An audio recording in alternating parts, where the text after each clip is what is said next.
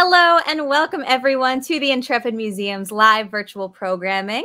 Thank you so much for joining us today as we come off of a very festive 4th of July weekend. Hopefully you had fun and hopefully you had a safe celebration wherever you are. And appropriately, today's program is going to be all about celebrations at sea. So we are going to talk a little bit about how sailors built community at sea and also some of the amazing things that they celebrated while they were out at the ocean for 6 to 9 months at a time. So my name is Alicia, and I'm an educator at the Intrepid Sea, Air, and Space Museum in New York City. I will be your host for today. And just as a reminder, the museum's live streams are free. And if you'd like to support us in delivering programs just like these, I invite you to check out the links in the comments or in the descriptions. So feel free to use the chat today to say hello. Let us know where you're tuning in from. Let us know if you've ever been to the Intrepid Museum before. And of course, if you've got any questions, you can put them there as well. So for those of you who may not be familiar, this is the Intrepid Museum. So our complex is located on the west side of Manhattan in the Hudson River. Our museum is actually housed inside of a historic World War II aircraft carrier, the USS Intrepid. And we also have a historic Cold War era submarine, the Space Shuttle Enterprise, and a British Airways Concorde on site. And of course, as you can see in the picture too, it's really, really, really big. So our ship is actually 913 feet long. It is so big that if you stood it up on its end, it would be as tall as a New York City skyscraper. And it is also so long, we like to say that you could almost play 3 games of football on it at the same time. So this was a very important ship, and it was constructed way back in 1943 for a very specific purpose. So it was made during a time when we were fighting countries all the way across oceans. And of course, we didn't want to have to launch our planes over here in America and then fly them all the way across the water to get over there, because that would take way too much fuel and way too much time. So we created aircraft carriers just like the Intrepid. Now, something else that I like to point out is a little bit of the history of how this ship was made. So the keel of our ship, the bottom part of it, was actually laid in Newport News, Virginia on December 1st, 1941 in preparation for World War II. And then just 6 days later, on December 7th, 1941, Pearl Harbor was attacked. A day that will live in infamy. And of course, it dragged the United States into the conflict, and it also dragged a number of their male shipyard workers into the war overseas. So about 400 women were then called in to temporarily fill some of those positions in the shipyards to keep up with all the wartime needs. And you also can tell they probably had to also build those big ships as well. So their presence was immediately felt, and this giant Essex-class aircraft carrier was estimated to take 3 years to construct, but thanks to all of their hard work, it ended up taking just 17 months. So, as you can see in this picture right here, this is a newspaper clipping from the New York Times in 1943. It says, "Women at work, they helped turn out the ships of war." All right, so that is a wonderful clipping that we have here from our original launch of the Intrepid at Newport News, Virginia there. Again, this giant Essex-class carrier, they were so, so impactful. And in many ways, then, we could also say that, well, the first celebration for the Intrepid, and really the ship as a whole, it was kind of like a baby shower or a baptism, right? It was the ceremonial ship launching ceremony. Now, on April 26, 1943, just prior to its launch, the USS Intrepid underwent its longtime naval tradition there of wishing it good luck. And that included Helen Smith Hoover, the wife of a Navy admiral, smashing a bottle of champagne against the ship and officially naming it as it was launched, the Intrepid. The other photo that you can see here shows a ceremonial gift exchange between her and one of the welders from the shipbuilding yards as well. So our ship was in service from 1943 through 1974. And of course, it later became a museum in 1982 after being saved from the scrapyard. So of course, being a museum, we do like to display a lot of cool things to bring the space to life. And this is one example of those very cool things, right? Yeah. Now, I know you might be thinking, wait a minute, chairs. What? Why are we looking at chairs? Well, we do have chairs on display right now. These are artifacts, and they can tell us a lot about what life was like on board the ship. So if you look at all of these chairs, some of them look pretty common. you know, maybe even similar to chairs that you might even have at your house or maybe at work or at school. And also some of them look a little bit more complicated. But this, looking at all of these chairs, is a wonderful way for us to take a closer look at what people were doing on board a ship like the Intrepid.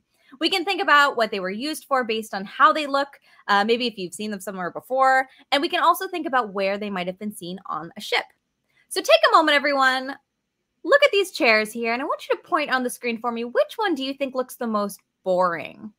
Which of these is kind of the most normal, boring chair? Maybe you've even sat in one yourself at an office or at a school. What do you think? Let me know in the chat if you want, or you can go ahead and just stick your finger right on the screen for me there. So everyone, to me, this one right here on the end, this green one, it looks the most boring and typical to me. This is a pretty standard looking office chair. And it tells us that just like on land, people held regular office jobs while on board the Intrepid at sea too. Now, not everyone was a pilot, of course, or had to lift and lower the anchor there. There were plenty of other important paperwork jobs to be done too. So that is just one type of job that we might find on board the Intrepid. Now, I want you to take a look at these again. Look real closely. Look at this screen and tell me which chair do you think is the most comfortable? All right, so take a close look here. Which of these do you think would be the most comfortable to sit on? Maybe something you can imagine curling into, something soft and cozy with a nice book or watching movies or something like that. So tell me in the chat which one you think is the most comfy, or you can go ahead again and put your finger right on the screen there for me. When I look at these chairs, everyone, I think this one looks the most comfortable. In fact, it kind of looks like, a nice comfy recliner that you might have in your living room, or maybe one of those nice movie theater seats, that we're all so excited to get back to. But believe it or not, these were used specifically for pilots in their ready room. So pilots had one of the most stressful jobs on board the Intrepid, and the ready room was designed to be as comfortable as possible for them. So here's a picture of a bunch of pilots in that ready room, in those seats. You can kind of think of the ready room like a classroom for them, where they'd all learn about their missions before they go. And under the seats, they actually had little lockers for their things, and even little desks that folded up and over them to take notes.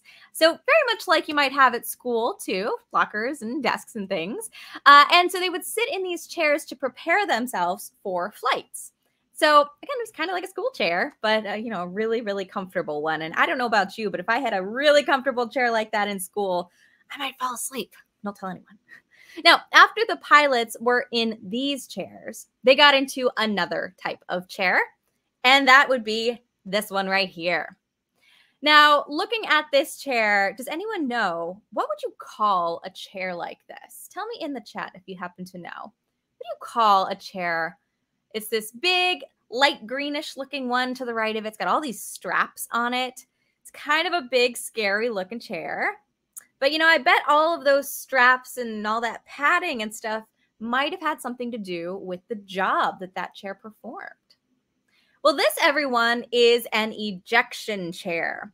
So you see, a long time ago, if something bad happened to your plane and you actually had to climb out of the cockpit, you had to climb out onto the wing and then jump off. And then hopefully you had your parachute with you, and then you could, float back down to safety. But as you can imagine, super, super dangerous to do that. And in fact, here is an image of an ejection chair being used. So again, to contrast it now with what you used to have to do, if your plane's going forward, the tail of it, the back part of it, you can actually get tangled up in your parachute after you jump if you're very close to it. So these ejection seats were created. You would pull a handle either on the top or on the bottom, and then it would shoot you up and away from your plane very fast. So the plane could go down, and then you would be far enough away, you could then float back down to safety with your parachute into the water below. Now, if you landed in the water, in the ocean, sometimes, that ejection chair is shooting you far away. Sometimes you're not going to land very close to your own ship. And also, who knows where you were flying around to. So you might actually be closer to another ship. So that ship would come by, they'd pick you up. But remember, all of your stuff is still back on the Intrepid. So eventually you're going to need to transfer ships. And that is where this last chair here on the end, the white one, comes in. So this chair is called the Highline chair. And it works kind of like a zip line. There is a cable that would go through the top of the chair. You can see that little hole at the very top. The cable would go through that, and then they would connect it between the ship you were on and the ship you wanted to go to. And then they would just zip you right across the water to get you back to your ship. So here's actually a picture of it in action to bring that to life for you a little bit more. There's that chair right in the center with someone sitting on it with a big bundle of something behind them. Maybe it's a food resupply, or maybe it has some of their own possessions. But as you can imagine, it looks kind of like a wild ride, right? You can see the choppy water below, and it's very important that they keep that line very tight, because if it's not, boop, it's going to bow down and you are going to dunk that pilot. So hopefully you don't want that to happen. Now, there is one last chair here that I haven't mentioned yet. This one right here, a little bit difficult to see there, but it is there. And can anyone tell me if you can see what type of chair do you think this one is? Let me know in the chat if you have any idea. Does this look familiar to you? What does it kind of look like? And again, keeping in mind that it is kind of old, but still functions pretty much the same way now. What does this kind of look like to you? Any guesses? So this, everyone, is a dentist chair, believe it or not. So you might think, why do we have a dentist chair on display at the Intrepid Museum? Well, once again, it is there to remind us that the Intrepid is traveling around the world, and these men would be out at sea for a very long time. And because they were out in the middle of the ocean, they had to take everything with them that they might want to have at home. So that also included things like people who had jobs that you would need, things like dentists and doctors and surgeons in case they got sick or had an emergency. They also even had barbers so that they could get their hair cut. You know, all these community worker positions that we take for granted, having them on land in our own neighborhoods, but they also had to think about having them at sea on board as well. So again, this idea of having a whole city at sea on board the ship was really, really important. So everyone, before we move on and talk a little bit more specifically about these celebrations on board, I want to pause and see if we have any questions. So any questions at all, let me know what you have. Any questions? How many people served on the Intrepid? So the Intrepid typically had about 3,200 men on board at any time. Again, they were out at sea for about 6 to 9 months at a time. So that is about the length of an entire school year. And also keep in mind that most of them were just, 18 to 23 years old.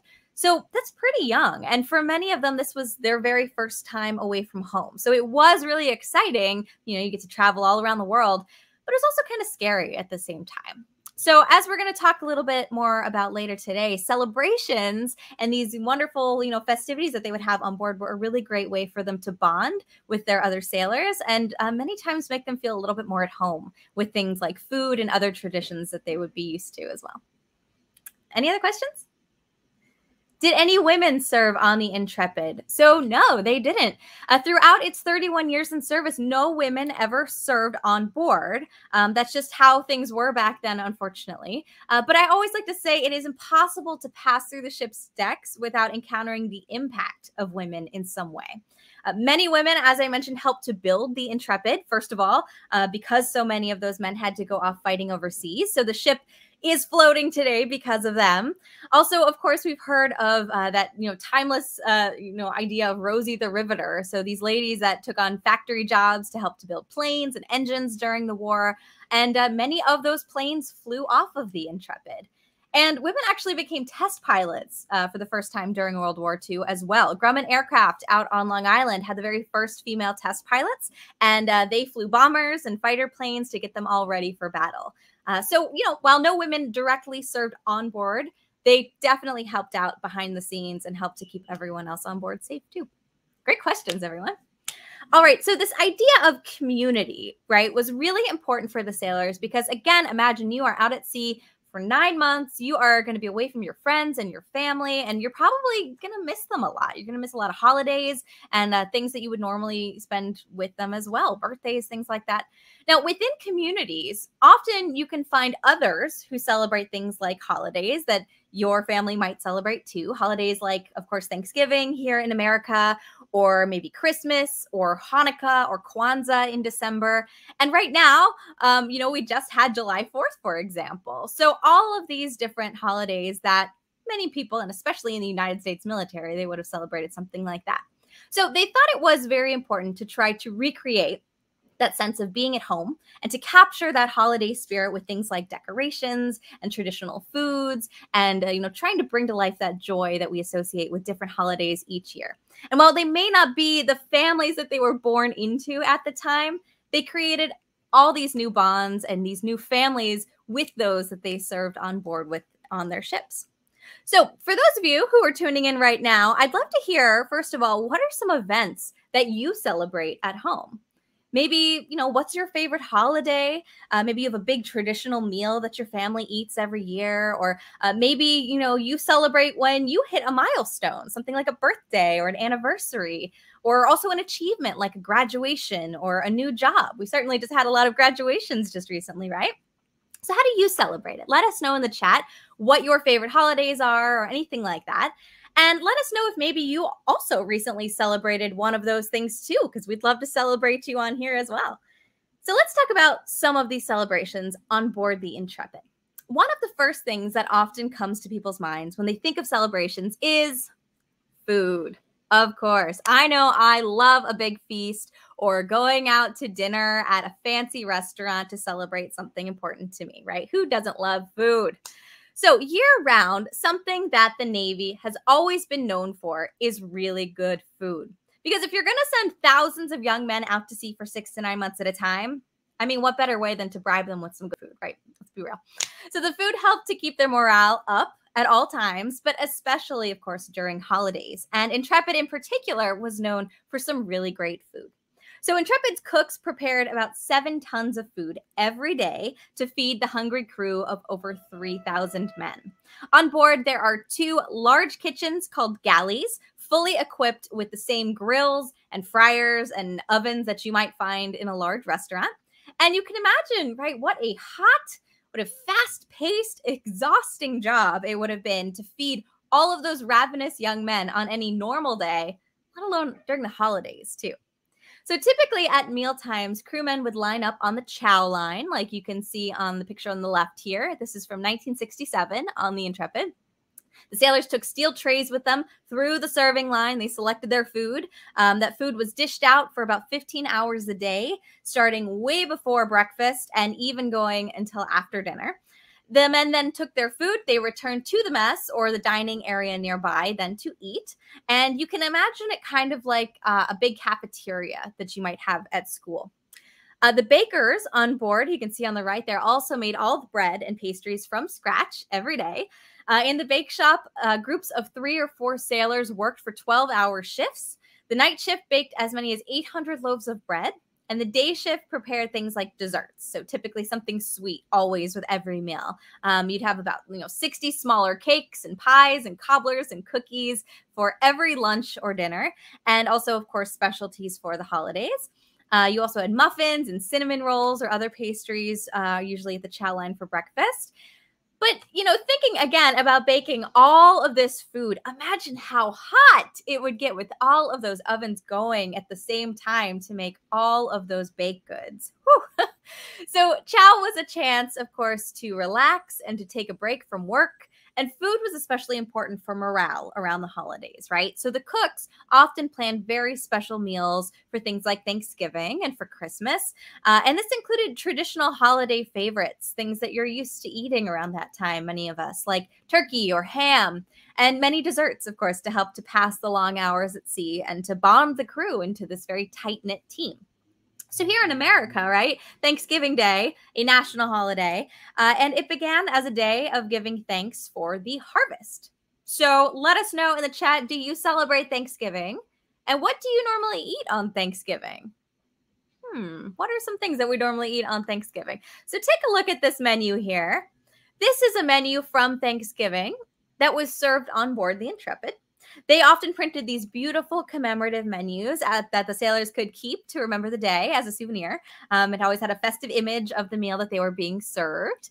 This one is from 1945. So take a look at this menu here. I'll make it a little bigger so you can read that. Take a look at this menu and let me know, does your family eat any of these same foods for your Thanksgiving meal? So the things that they've got here are roast turkey and gravy, mashed potatoes, mashed sweet potatoes, cream of tomato soup, and oyster dressing.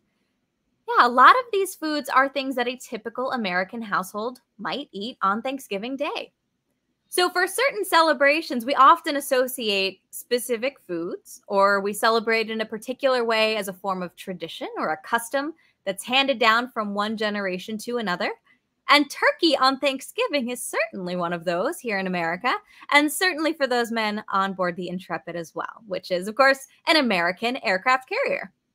Now, another thing that people often associate with the holidays are decorations. Oh, and I see in the chat we eat noodles and lava cake for dessert. We do not eat the same food, though. That's so interesting. Noodles and lava cake. That sounds delicious. Oh, I'm going to have to try that soon. So decorations, like I said, when the ship was first built in the 1940s, it was during World War II.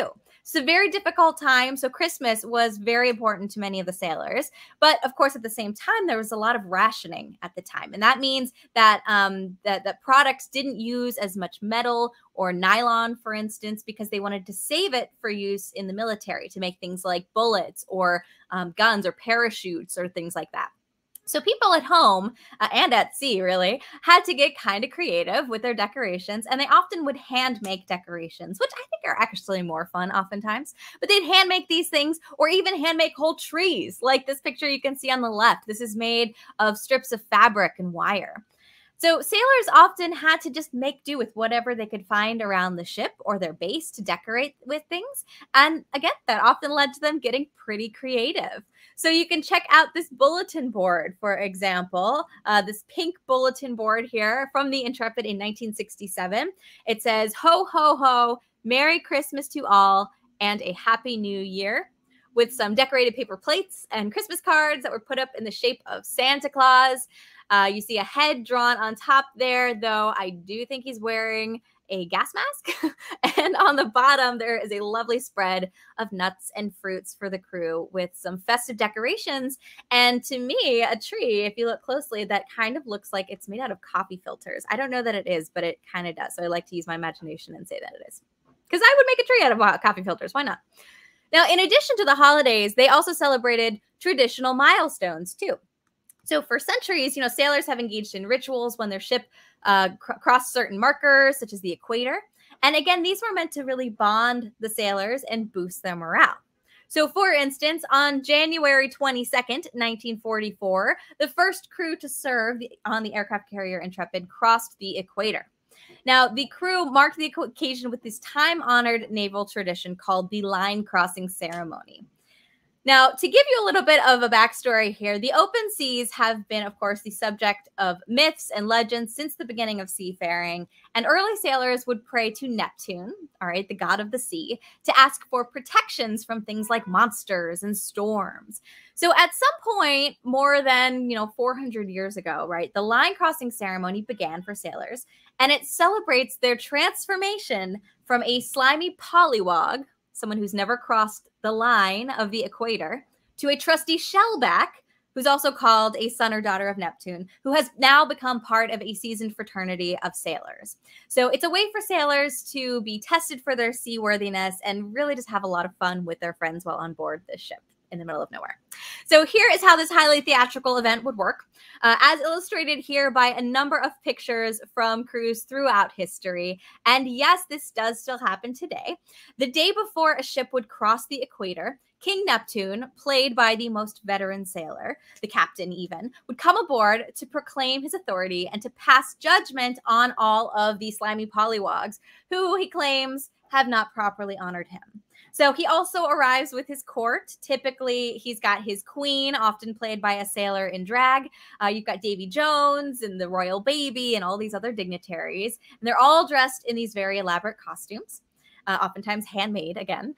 The pollywogs would then entertain him with a talent show. And then the next morning, they would be forced to eat a very unappetizing breakfast. They would perform a variety of embarrassing and messy activities before finally then taking a royal bath in a pool of garbage on the deck and then receiving their official certificates.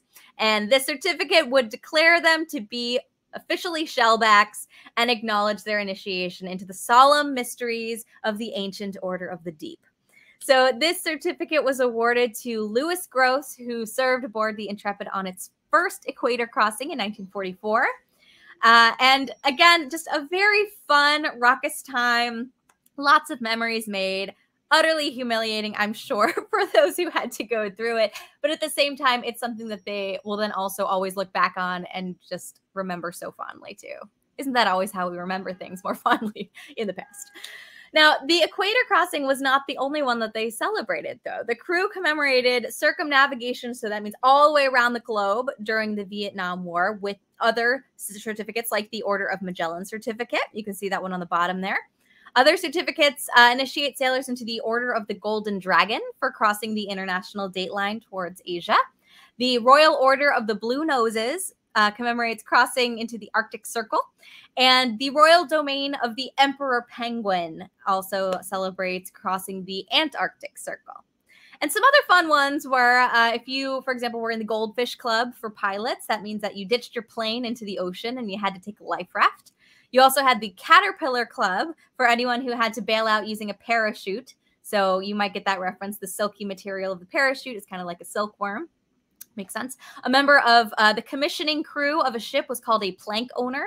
And later they actually get an actual plank of the ship when it's decommissioned, which is special. We actually have a few plank owners for the Intrepid too. And to qualify for the Royal Order of Whale Bangers, you had to have been on board a ship when it mistakenly fired at a whale, thinking that it was a submarine. So a lot of fun things to keep them entertained, a lot of these fun little clubs and these fun little certificates that they would come up with as well, because again, they're floating out in the middle of the ocean and had a little bit of free time on their hands. Now, of course, these certificates were not official Navy awards, but they meant a lot to the sailors and the community on board the ship, the community that they built. They made for really great memories, and it documented many times where a sailor had been and what they had done while they were at sea too. So it's just a fun thing that they got to do. So I want to pause here again before we move on and see if we have any other questions in the meantime. Any other questions? Did they have religious services? So they did, absolutely. All year round, actually, but especially, of course, during the holidays to help to keep up people's individual customs and traditions. The ships recognized the crewmen had, a variety of different faiths. So services were held that honored each of these traditions at the time. And crew members would often gather in Intrepid's hangar deck to celebrate Mass on Christmas Eve. And a number of prayers were printed in the menus. I showed you those menus that they used to give out. A number of prayers were there for a variety of different faiths too. And we also actually have in our archives a Jewish calendar from 1944 that was given out that had Jewish prayers in English and in Hebrew. A variety of printed materials, and then veteran services were available to them nearby some of the posts and bases on land that they would go visit as well. So that is just, a variety of the ways that the crew could practice their personal beliefs while they were away from home too. Any other questions? How did they get a Christmas tree on the ship? Right. So that picture that you saw earlier of them decorating what looked like a tree, it wasn't actually a pine tree like you might assume, a Christmas tree would be. But they made one to sort of look like it. During World War II and in Vietnam War, they were often, over in tropical climates. They were in the South Pacific a lot. And so, even though they weren't on land, they wouldn't necessarily, because they weren't on land, they didn't have access to trees, pine trees specifically. Instead, if they were close to land, they might, have something like a palm tree. But if they were at sea, they would even kind of make their own makeshift trees out of pipes and hoses, and they'd hang all sorts of stuff off of it, like bullet casings and paint can lids and gas pumps. There's some really interesting pictures of them creating trees like that. But I know that they used to use things like surgical cotton to make it kind of look like snow. Many of us still use cotton, right, to look like snow around trees at home. And tinsel actually became very popular during World War II because it was made out of these thin silver foil strips. They called it window back then, which is the strangest name, right? But they would drop it from planes to confuse radar signals, these little strips of metal, right? So people would go out into their fields, right? And they would collect all of this silver foil that's falling from the sky. And then they'd use it to decorate, right? Because they didn't have a lot of because of all the rationing, they didn't have metal. They couldn't necessarily make ornaments like we have today out of metal or anything like that. So they would use these little strips of foil and decorate. And that tradition has really stuck around. It really does kind of look like icicles hanging from the tree, right? So it really does make it look sparkly and magical looking, but they definitely had to get creative. There were no trees at sea, no trees. No, they weren't growing trees or carrying trees with them on the ship. Although I did hear a story once about one time they were in port in San Francisco, the Intrepid was, and they borrowed a tree that they had seen on land nearby, and they actually smuggled it up into the CIC, lights and all. That's the command center, and they later dubbed that Operation Tree. So lots of hijinks, going on all the time at the Intrepid. Probably still today too. So now there are a ton, of course, moving on here of other celebratory events on board naval ships, and most of them included food, right? We love food, but specifically a cake.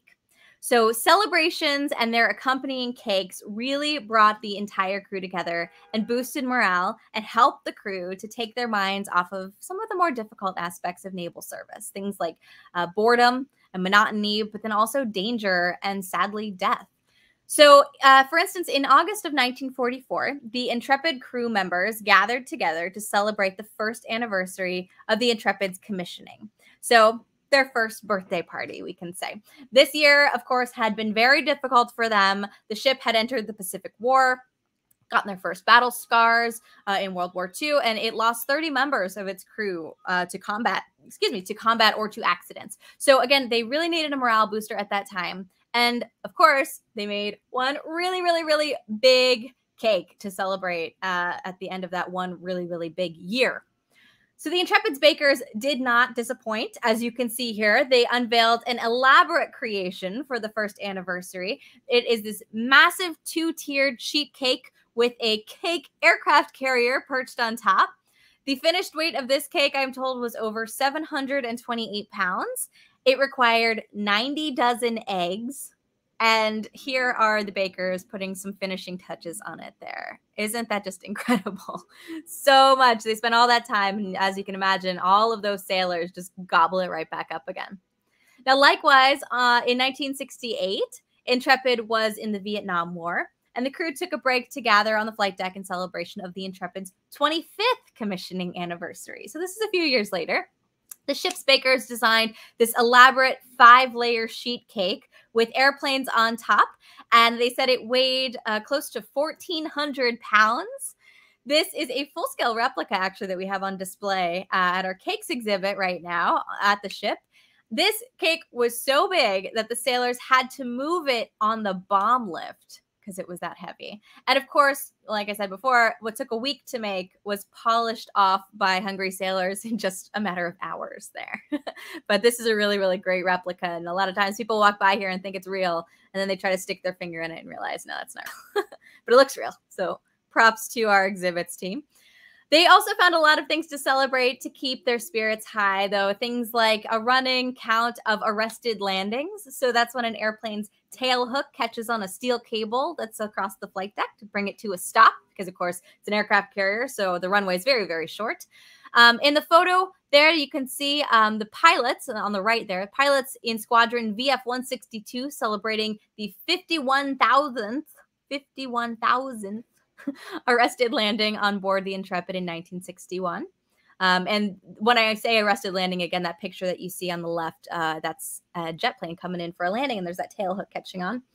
The officers called on the ship's bakers in this particular case, though, to create cakes in celebration of arrested landing milestone. So that's every 1,000 safe landings. So 51,000 is a pretty big deal for sure. But as you can imagine, baking cakes this big, and you can see all the layers, right, stacked in that photo there on the right. Baking cakes this big, and just for so many people, right, it takes a lot of ingredients, as you can imagine. So the Intrepid left port packed with enough supplies to sustain all of the people on board, the 3,000 crew members, for long stretches at sea. And many of the things that they brought with them were canned or dried or frozen so that they could last as long as possible. And it's for that reason, actually, that you'd notice that a lot of recipes include non-perishable items, things like oil as a binding agent instead of eggs, even though many of the cakes that I just showed you did have a lot of eggs.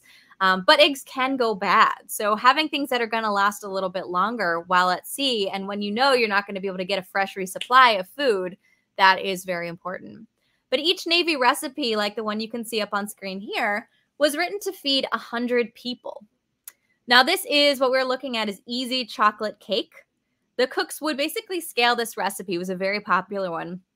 It is intended for 100 portions. You can see that on the top there. But the cooks would then scale the recipe to feed the crew of their ship, depending on how big the ship was. So again, the aircraft carrier Intrepid had a crew of a little over 3,000 people, which means that the ship's bakers would then have to multiply this recipe by about 30 to feed the entire crew. So this was a typical cake that they would make to feed them, right? Again, a lot of things that you would need for it. But for holidays, of course, they would make those very special cakes, and the ones that we just saw pictures of with all the extra frosting and all the extra, cake aircraft carriers on top and things. So they would use special recipes that called for much, much, much bigger cakes too. Now, I'm actually going to play for you a video that has a veteran that kind of is looking back and remembering some of these amazing cakes here. So enjoy, and I will see you on the other side.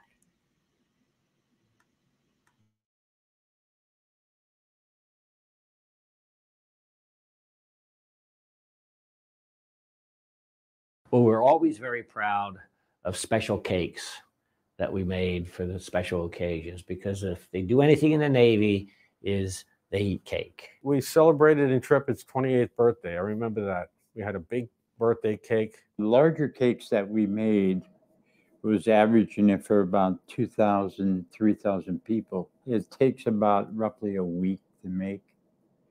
And pound cake lasts is the best out of all the cakes. Average 8 pounds per sheet, and each layer had 20 sheets. We had to put it on a bomb lift, bring the cake from the bakery up to the hangar. I mean, at one point they actually made a model of the Intrepid in cake. Like I made that carrier cake. It's 7 high, and then we start trimming it, then adding to the top and things like that. It's a very big cake. I ate a very big piece.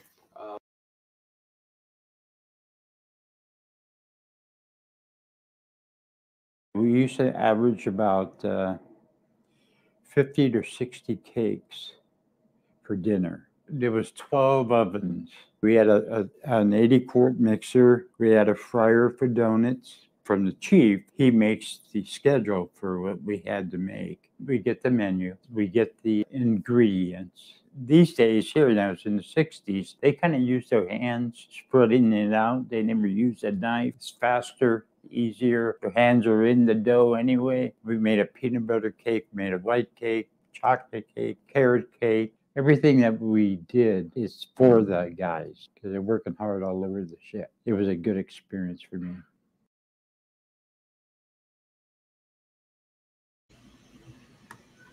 So, watching that video and seeing, some of those veterans really remembering that and bringing it to life, it's just so special for us because, again, these are people that really served on board the ship and really have these memories. And then for us to be able to show you pictures of that at the same time as well, it really does bring that space to life. So, again, this is something that we have on display right now as an exhibit, and I'll mention it a little bit more later. But one other thing that I do want to mention is that, of course, the Intrepid wanted to make the crew feel at home.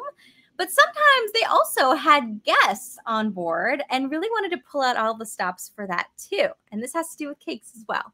So if you've seen some of our other virtual programs, you might recall that we are a sea, air, and space museum because the Intrepid picked up space capsules back during the space race during the Cold War.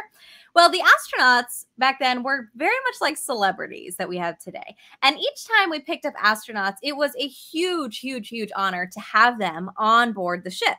So these photos are from Gemini 3. That was the mission in 1965 that we picked up. And of course, you know, once you've retrieved an astronaut or two, how do you make them feel special? Bake them a cake, right? Obviously. Well, here is Gus Grissom and John Young after having splashed down into the Atlantic Ocean after their successful Gemini 3 mission in 1965. And if you look closely, you might notice what it is that they are cutting the cake with. So a very big cake, everyone, calls for a very large knife. So they are actually cutting their welcome back to Earth cake with sabers, giant military swords that you can see there on the right. So a very, very special cake knife, as well as very large cake knife too. So that's a really, really awesome picture that we have there as well, bringing to life our cakes once more. Now, Navy ships at sea would also host special events like boxing matches and USO shows with concerts and actors and comedians who would come on board to help to raise the spirits of those on our ship. If you've ever seen The Marvelous Mrs. Maisel, you might have seen, you know, she's doing a stand-up comedy routine at a giant USO show for the Army. So it's kind of similar to that. Everyone used to love to come and to just kind of kick back and forget about whatever they were worrying about and just be entertained for a night or so. And on the right, actually, you can see a picture of comedian Bob Hope and performer Anne Margaret from a Christmas time USO tour that they did for the armed forces. And they are also standing right there behind what looks like a giant stack of frosting that makes up a tree on another cake. So really, everyone, if you've learned nothing else, you can leave here today knowing that the sailors liked cake a lot. And so much so that we actually have an entire exhibit about cakes right now at our museum if you are in the neighborhood. As a reminder, our museum is open 7 days a week now. And we'd love to have you stop by, check out all the cool things we have on display, including our awesome exhibit, Navy Cakes, which also includes a full-scale replica, as I mentioned, of that 25th anniversary cake that I showed you earlier. And swords. There are swords. So definitely come check that out. I do love this shot here too, though. That really neat kind of bridge thing over the ceiling. There is a bunch of sheet pans that you'd have for cakes. And you can see those giant mixers on display and those huge bags of flour and sugar. It's a really awesome exhibit. So please do come by and check it out. So I want to see, as we are wrapping up today, if we have any other questions before we finish up for the day. Any other questions? What happened if a pilot missed the cable while landing? So referring again, of course, to those arrested landings where the cable stretched across the flight deck and they had to snag their tail hook onto that cable in order to stop them. So again, they would celebrate every successful arrested landing, but what happens if it's not successful, if they don't catch it, right? So that is actually something called a bolter. Your plane is coming in for a landing and you are told actually you are not supposed to slow down for that. They say go full speed. In fact, go even faster because if you do not snag onto that cable, and I think there's actually usually about 5 of them out there just in case. If you miss one, you keep trying. But if you miss all of those, what you have to do is just guns blazing, get that speed up and you just keep going. You just shoot right back up again. Don't stop. Just keep going, go up, go around, and come back in and try again. So they specifically later on in our ship's lifetime, you'll notice that the flight deck is angled. It used to just be one rectangular runway, but they actually angle it slightly for those landings because we had faster planes, those jet planes coming in.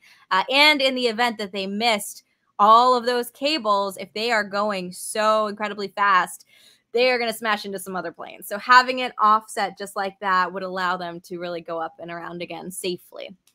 So that's an important thing there. And let's see, why did they have swords on a Navy ship? That's a great question, right? Why do you have swords on a Navy ship? Well, they are not, as you might assume, pirates or swashbucklers. They're not, Johnny Depp, Pirates of the Caribbean. You're not going sword fighting out on the decks, although maybe they did. I don't know. Maybe that was another fun thing that they did. But obviously they had swords to cut cakes, right? No, the military sabers are actually part of their formal uniform. It's a holdover of the olden days when they actually would need blades on a wooden ship to cut rigging and stuff like that. So pirates actually used to do work with their swords too. They weren't just having sword fights with Peter Pan and stuff. So they would actually, you know, have those to cut the ropes and lines and things. But now they're more of a ceremonial symbol of authority for officers. It really is more of a decoration than anything else. But there are a few really interesting uniform elements in the military like that. For instance, I know in the Army, of course, we're the Navy, but I know in the Army, the helicopter pilots actually have spurs on their boots. And you would think, okay, why do you have spurs? Why do you need spurs to fly a helicopter, right? But it is a holdover from the days when the cavalry would be on horseback. So, of course, we don't really use horses in the military anymore. Instead, we use machinery, things like tanks and helicopters. But, you know, you would have needed spurs for that a long time ago, too. So, again, it's just kind of more ceremonial and traditional. And I'm sure they don't actually use their swords for anything other than cutting cakes today. So that's why they have them on board, I guess we could say. And Kadish, I see in the chat, you said, do you have a specific center for baking cakes on board because it's so common? Yeah. So again, those kitchens that I showed you, they had those big ovens. Those kitchens had massive ovens, and that was where they would have to do it. And you can imagine all those layers of cakes, you know, you imagine all those different things. It would take a long time, right? So that would be week, you know, in advance that you would be prepping all of that. But they would do that down in the galleys where they would have all of their preparations. So great questions, everyone. Well, if you happen to think of any other questions, you can always reach out to us through our website, intrepidmuseum.org, or also through our social media, a variety of platforms. We also have a short feedback survey that we will link to in the chat that we would love to get your feedback about this and any of our other programs. So if you have a second, please do fill that out. It'll help us to inform us for future programming. But I want to thank you all so much for watching and sharing your questions and comments with me today. Do be sure to follow or subscribe to this channel and visit our website, of course, for our upcoming programs as well. Our next family program is going to be Thursday at 3 p.m., Jobs on Deck, where you are going to learn a little bit more about what life was like for sailors every day on board the Intrepid and the variety of jobs that they held within our city at sea, not just during celebration times. So once again, that is coming up on Thursday at 3 p.m. All right, my friends. So once again, thank you so much for joining us today. And hopefully we will see you online for another virtual Intrepid adventure on Thursday or anytime in the future too. All right. See you next time, everyone. Thanks so much.